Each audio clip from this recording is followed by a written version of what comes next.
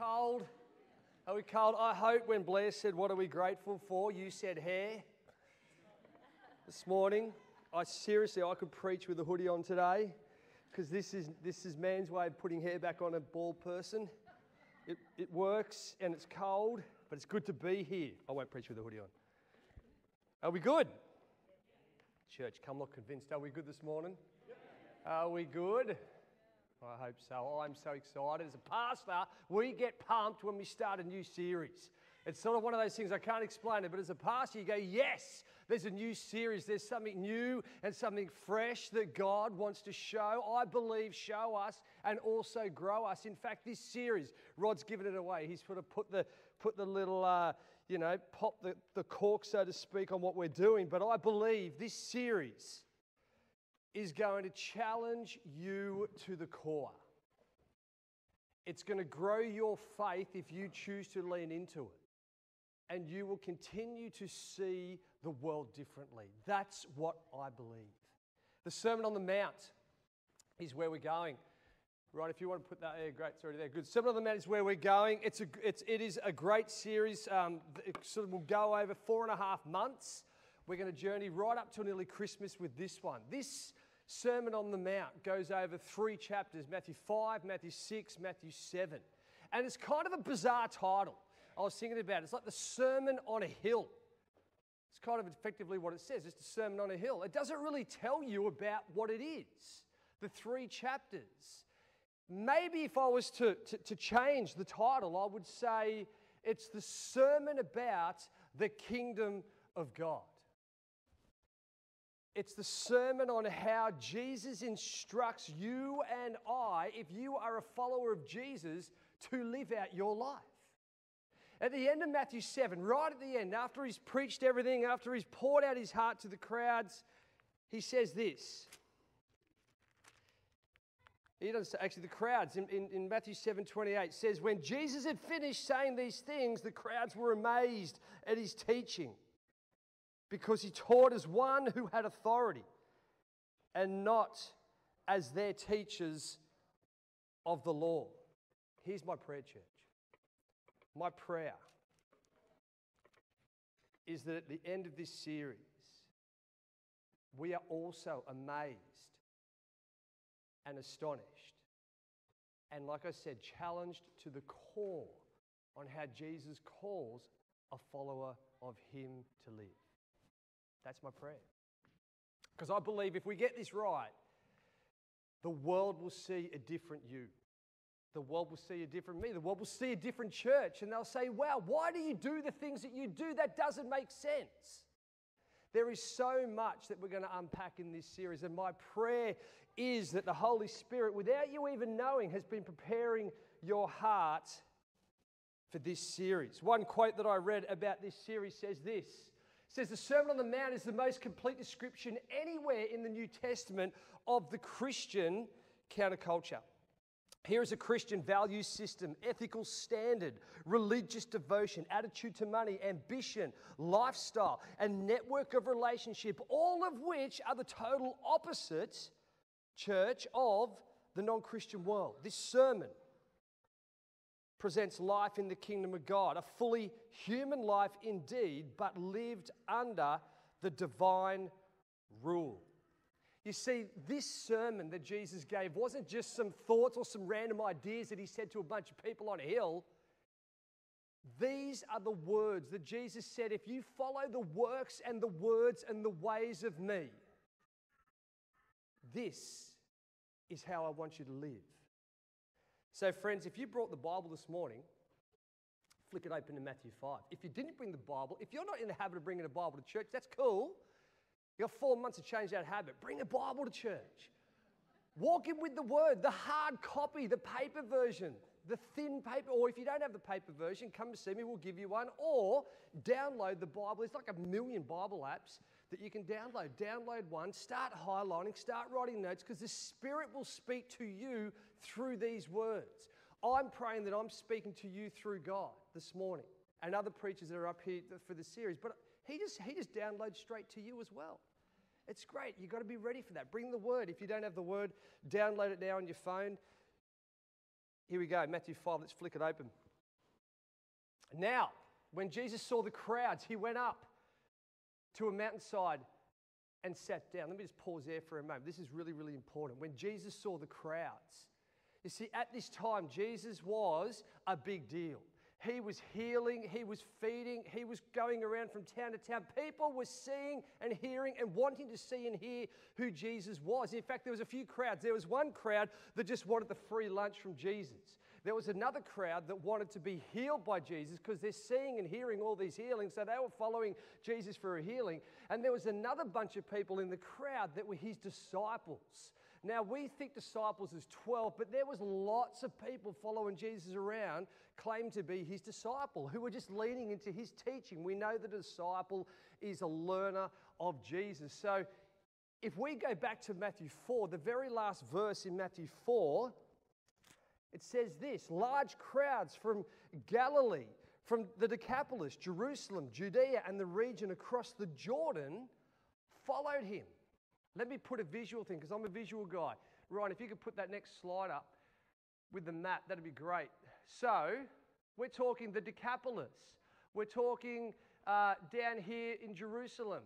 We're talking up here around the Sea of Galilee, which is where Jesus parks himself to preach this sermon. So this whole entire region, which is enormous, are hearing who Jesus is. And he's got all these people following him. So think about how many people that is. That's a large catchment that Jesus has of followers all around here. So, back to that slide again, Ryan. It says the crowds, it says now when Jesus saw the crowds, he went up on a mountainside and he sat down. His disciples came to him and he began to teach them. See, here's a cool thing back in the time. We've lost it today. But if you were a rabbi who was teaching with authority, you would sit down. You'd take a seat. And everyone around him would be standing. You know where I'm going with this? Let's give this a go, church. Just jump to your feet for a moment. Come on, up we get. Up we get. Here we go. So the way he would do it, he would just preach this sermon and you would be standing the whole time. And he was just sitting back. Now, this wasn't unusual. Matthew, I think 14. Let me just check this one out. Matthew 13. Sorry, I'm going to sit back down. Matthew 13. Matthew 13, we read Jesus sitting down in a boat teaching the crowds. In Luke chapter 4, he's in Nazareth. He's just read the scrolls. And then in Luke chapter 4, it says he sat down and began to teach because he was bringing authority. He was bringing teaching. If a rabbi was just having a conversation with Dean, if I'm just having a conversation with Dean, I'd stand. Don't sit down, church. I'd stand and just talk to Dean one-on-one because it's a casual conversation. How's it? Hey, Paul, up you get. Up you get. Come on, stand up. I saw that. So he would sit down and the crowds would actually stand and listen to this whole sermon. But let's remain standing, not for the whole sermon, just for this next part, church, as we read through the first part of Matthew 5. It says this: blessed are the poor in spirit, for theirs is the kingdom of heaven. Blessed are those who mourn, for they will be comforted. Blessed are the meek, for they will inherit the earth. Blessed are those who hunger and thirst for righteousness, for they will be filled. Blessed are the merciful, for they will be shown mercy. Blessed are the pure in heart, for they will see God.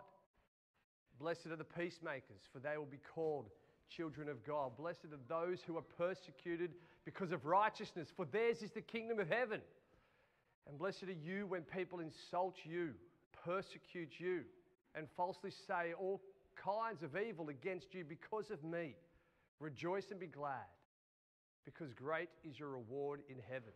For in the same way they persecuted the prophets who were before you.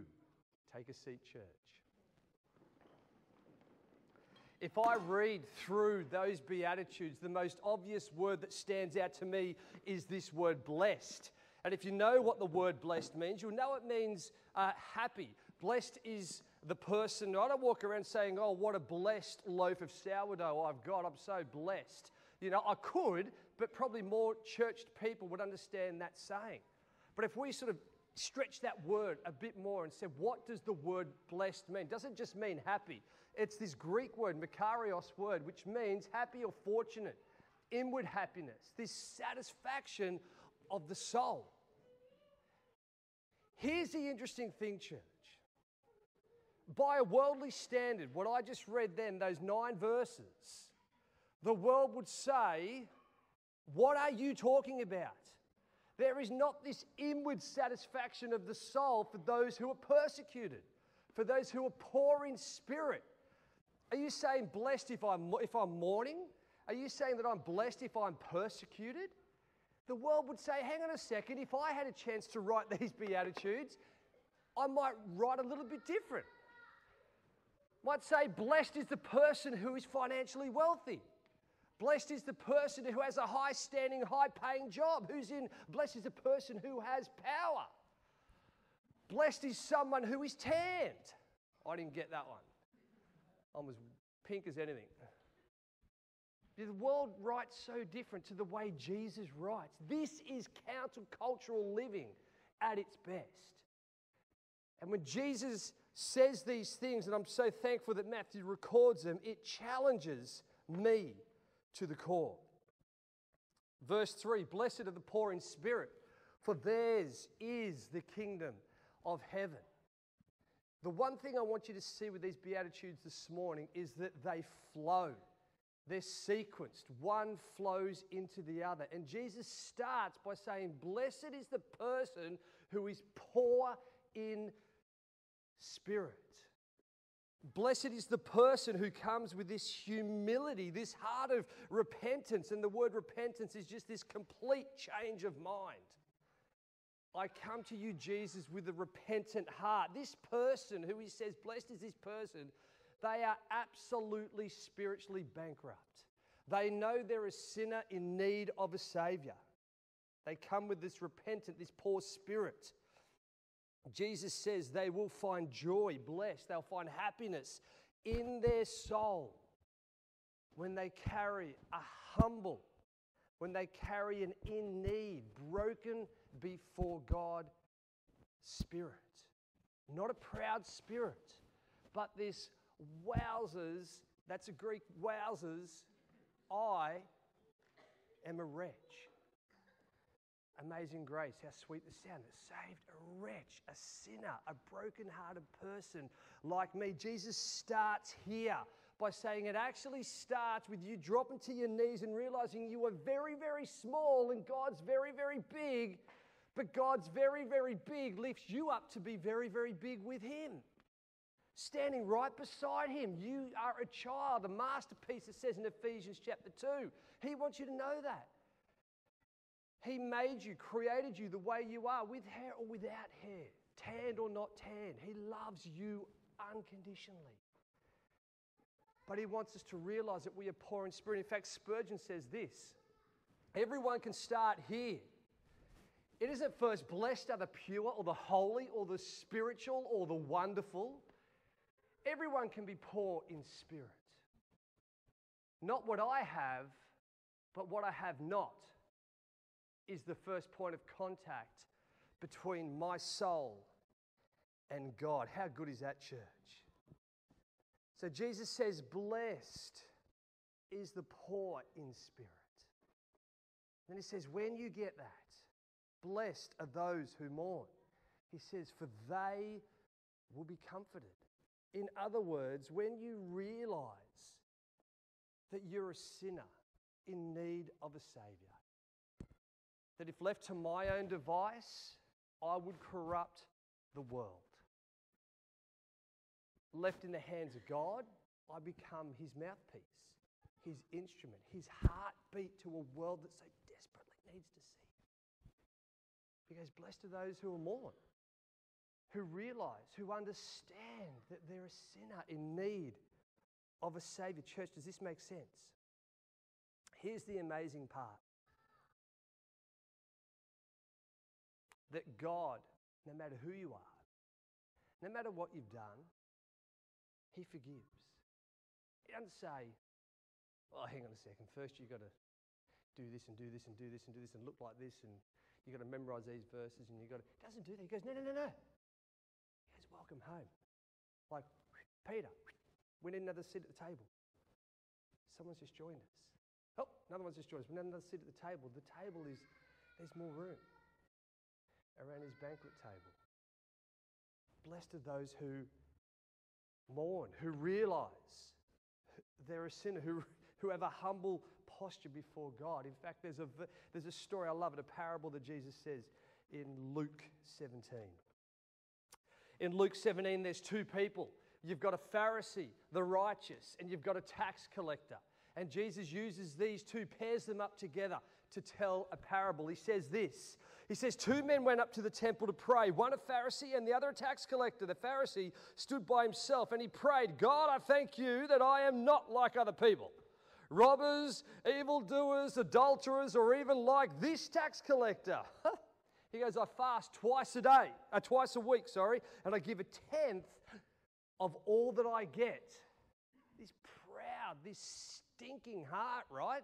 And Jesus goes, hang on, but the tax collector stood at a distance. He would not even look up to heaven, but he beat his chest and he said, God, have mercy on me, a sinner. He goes, I tell you that this man, rather than the other, went home justified before God. For all those who exalt themselves will be humble, and those who humble themselves, they'll be exalted. They'll be lifted up. They're the ones that sit at the table, not the proud, not the ones that think they've got it together, they've figured it out. It's those that see that they are poor in spirit and that they mourn. And when we get those two, blessed is the person who mourns, for they will be comforted. Jesus then hits the next one up and he says, blessed are those who are meek, for they will inherit the earth. Now, this word meek's an interesting word. In fact, the word meek, there's actually not a word to describe the word meek in our language. You can't actually get a one word that means meek. The word meek would mean this indifference, powerful personality, properly controlled, and of humility. That's kind of what it sums up. To make it even easier to understand, it doesn't mean weak. Meek rhymes with weak, has nothing to do with it. In fact, weak's out that door and meek's out that door. They're so far apart from each other. The word meek would mean power under control, another way to say it. Think about this horse or this stallion, right? This strong creature that has a lot of power, right? It could easily overpower a human being. Horses are crazy strong. But if the owner just puts the bit and bridle part in the horse's mouth, he's actually got control over that horse and can lead that horse anywhere the owner wants to take that powerful creature. Now, Jesus is saying here, okay, if you recognize that you are poor in spirit and that you mourn, now you come to me with a meek spirit. Now you've asked me to come into your life. Now you've asked me to take over control of your life. You've handed your life to me. You are obedient to me. Therefore, now my spirit will be in control of you. It says in Proverbs that the words, our tongue, has the power to give life or death. That your life is so powerful. You can take life away from someone or give life to someone. That's what you're capable of doing. And Jesus says, hey, blessed are the meek, of those who understand that they are a powerful person, but when they submit and when they have this poor in heart spirit, they come like this to Jesus on their knees. And they say, not my will, but yours be done. That I'm a powerful person, but in your control. In fact, now your power flows through me. Does that make sense, church? This power under control type of person. I want to be that person. I want to be the person that the Holy Spirit is working so powerfully through me that I can do whatever He calls me to do without faulting or budging. In church, sometimes I'm terrible at that.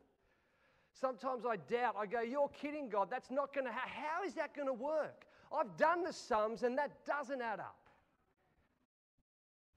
And He says, not in your power, but it's through me that things are going to get done. And then I go from this posture, from like that, got to hang on so tight. You know, I can't let go. I'm just going to hang, because if I let go, God, I'm not sure what's going to happen. And I've said this to you a couple of weeks ago, church. He's gone, Elsmore, come on. Just let it go. And I turn my hands upwards. I go, Lord, not my will, but yours be done. You've got so much in store for this church. You've got so much in store for Beachside and this community. Seriously, this community has no idea what's going to happen in the future through Beachside. God is going to do some incredible things through this church. And I'm seriously, if you could jump inside me, you'd see there's like little kids doing backflips. Woo! Like so excited. So I am pumped like a little kid in a candy shop. I'm so excited of what God is going to do through this church. But there's a part of me that does this, that wants to white knuckle and hang on and go, oh, I'm still in control, God, because I don't know how you're going to do it, because if I do this and do this, he goes, what? Shh, Elsmore, shut up. He didn't say like that, but he goes, shh. He goes, turn your hands upwards, mate. Just sit with me. Be with me. Enjoy my presence. Be meek. Have a meek spirit about you. And I go, yeah, that's right. I'm poor in spirit again. I'm broken before you, Lord. I need more of you. That poor in spirit, that meek heart. He says, when you've got that, when you understand that you are a powerful, you're power under control type of person with the Holy Spirit, he goes, then blessed. He goes, blessed are those who hunger and thirst for righteousness. Blessed are those who hunger and thirst for righteousness. Another version says this, blessed, joyful, nourished by God's goodness are those who hunger and thirst for righteousness. Those who actively seek right standing with God, for they will be completely satisfied. Now, I don't know about your house, what it looks like on a school afternoon, but for our house on a school afternoon, we have 3 hungry bambinos running through the door. And they don't go, hey, how you doing, Dad? How you doing, Mum? They head straight to the fridge or straight to the pantry, and they're like, I just got to get me some food. I just got to snack on some food because I'm hungry. The problem is this. The problem is this, Riley. No, I'm not picking. The problem is this. That when we snack on food, it does not sustain us. We think it does. We think maybe a little cake or a biscuit or a packet of chips or the healthier version, an apple or a mandarin. We might think that that's going to hold me out. I'm going to be satisfied. It's a very short time that satisfaction is met. But what's coming their way at night, they don't know there's some white wine chicken coming with some rice, and that's going to hold them over for like till the next morning. That's going to satisfy what they really need. Jesus is saying here, blessed are those who hunger and thirst for righteousness, who don't just snack. Snacking is like you don't get filled up from snacking. Go on, Tim. Snacking is like a little part of your soul being filled up. Sitting at his banqueting table, saying, Lord, my week is planned, but hang on a second, where do you fit into my day? Have I blocked out just 5 minutes to snack? Maybe it's that end of the day, I'm lying in bed, my eyes are half closed, I better read the Bible. I say it's not how much you're getting into the Bible, it's how much the Bible is getting into you. Blessed are those who hunger and who thirst for righteousness, who knows that there is more coming your way. Who knows if I give God more, he's going to give me more.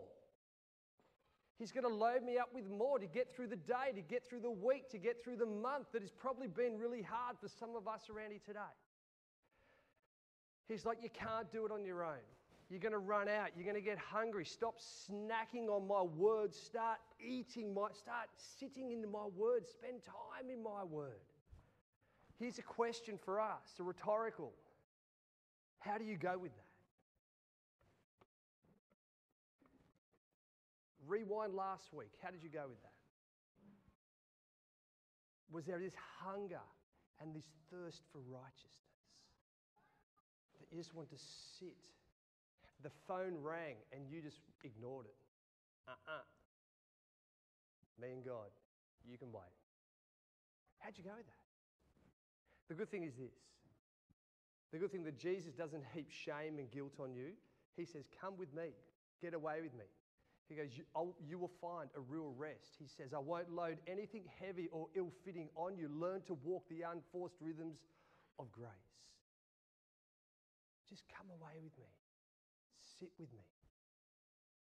So the question moving forward into this week, what needs to change or adjust to sit with God? I'll even say it a bit like this, different way. I say, you need to steal time off this world to sit with God. Because this world will say you're too busy. This world says there's too much to do. I'm an important person. There's got important things to do. I don't have time, God, right now. Steal time off this world. Say, you know what? I should be doing this, but I'm going to sit with you, Lord. I usually get up at 7 a.m. I'm getting up at 6 a.m. with a hoodie on because it's 2 degrees. I'm sitting with you, God, with a warm cup of coffee, whatever you drink. And steal time back. Start shifting things around. Start hunger and thirsting for the things that God desires for you to have, the good stuff. Not the packet of chips, the good stuff. The healthy stuff, the stuff that's going to grow and nourish you.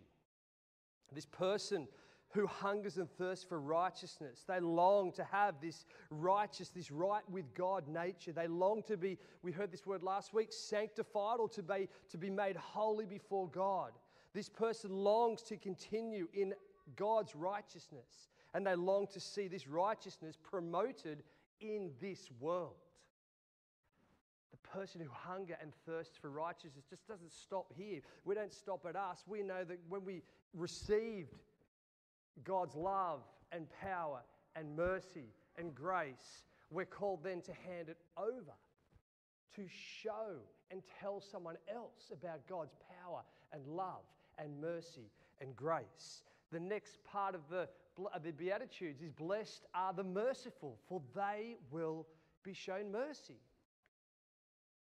Blessed is the person who understands that they are broken, that they're sinners in need of a Saviour, that understands that they're meek and sit with me and get fed through me and my word and my spirit. Blessed then is the person who is merciful, for they will be shown mercy. How does the world go with showing mercy to one another? Not that good. The world doesn't do a very good job at all about showing mercy. The church, counterculture, should be incredible at showing mercy because we have been shown mercy. Because we've understood that God's given us mercy and grace and love, therefore we hand it out. And we give mercy to others and we show love to those who need it. Your neighbour, the person across the road, the person that you sit with across the desk at work, or the person that you cut their hair for if they have hair. At the hairdresser. You want to show them mercy and be merciful to those who don't have hair, who can't sit at the hairdresser. Blessed are those who are pure in heart, for they will see God. This pure in heart is an interesting one. The pure in heart, I actually think, is where our will, our desire, our emotion, even our thinking comes from. We've been given an incredible mind, but I think our heart often controls our thinking. It's where the desire happens in us. And so Jesus is saying, hang on, blessed are those who are pure in heart, who understand that they need me in every part of their life, and then they will see God. They will see Him work. They will see Him go or be in and through all the events that happen in your day and in your week. In fact, Solomon writes in Proverbs 23, he says, for as he thinks in his heart, so is he. For as he thinks in his heart, so is he. King David writes in Psalm 24, he goes, who may ascend to the mountain of the Lord? Who may stand in his holy place? The one who has clean hands and a pure heart, who does not trust in an idol or swear by false gods. You see, when we have a pure heart before God, we're saying we have a sincere heart before God.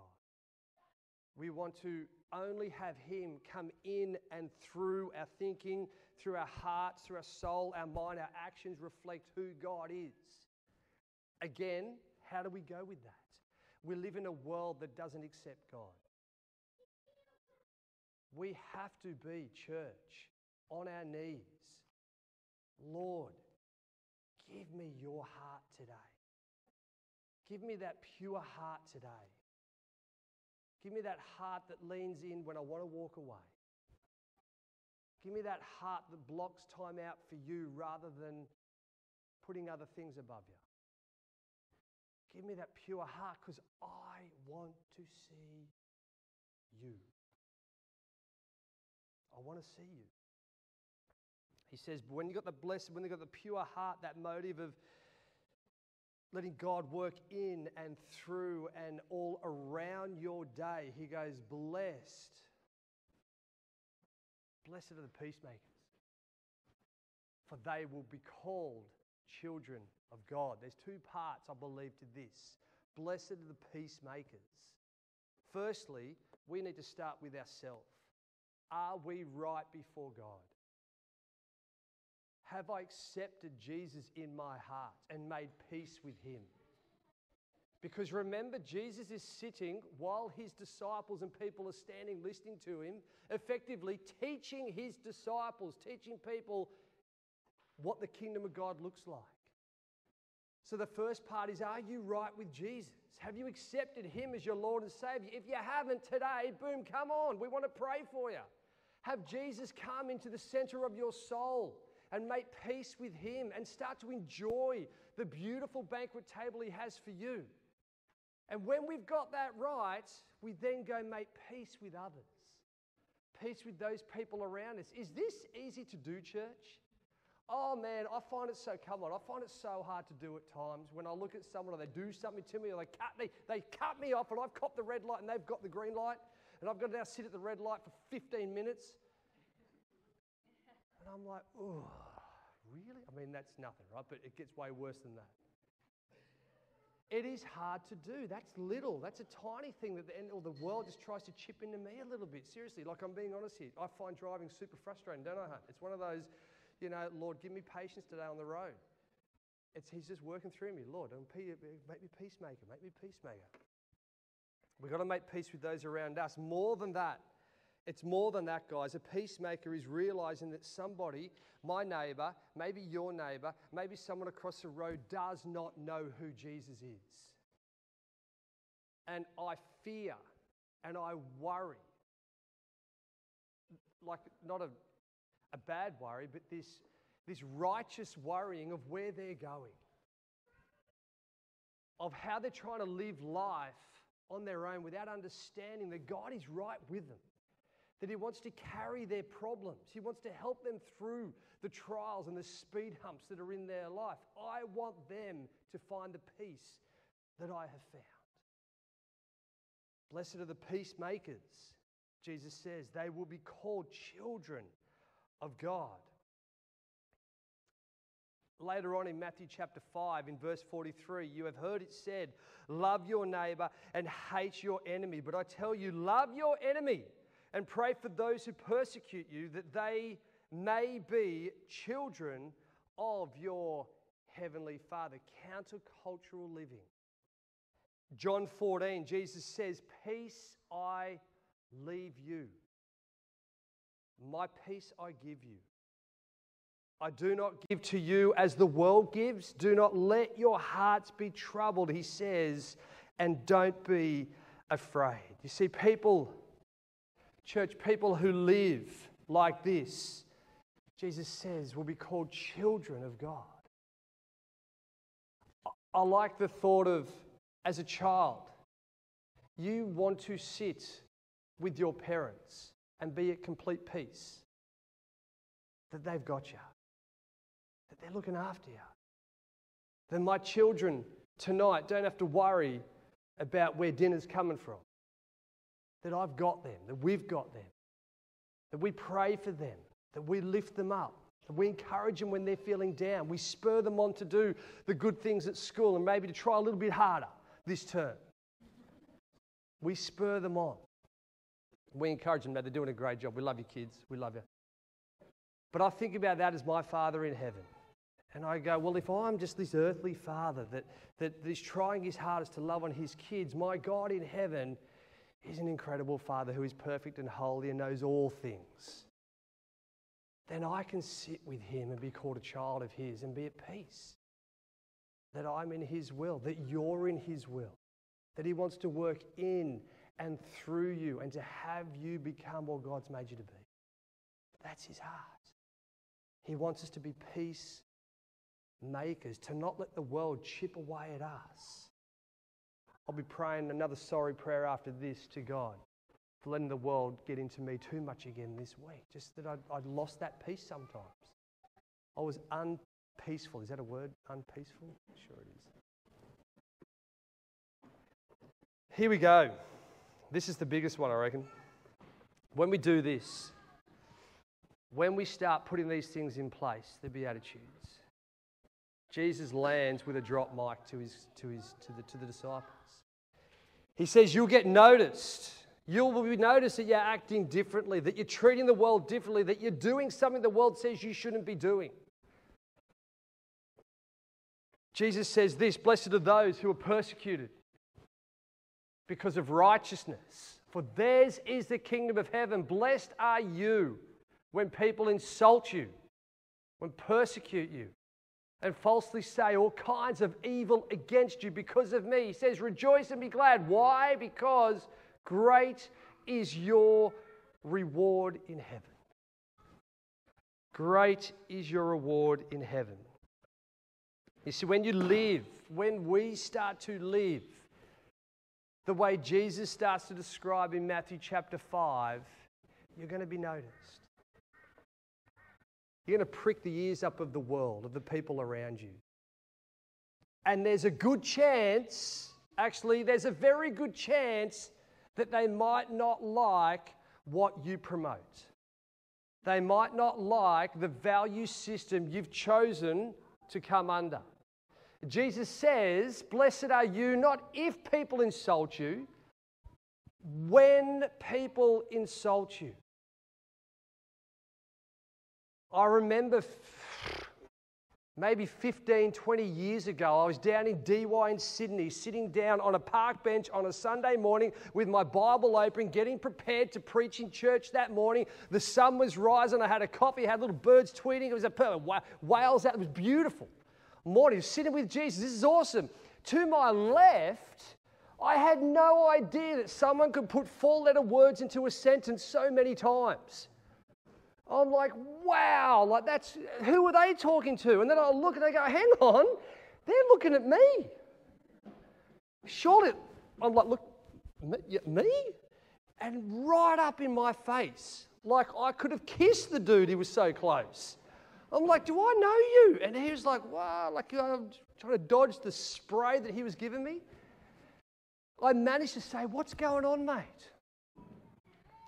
He goes, why do you have the Bible out on a table in public? Whew.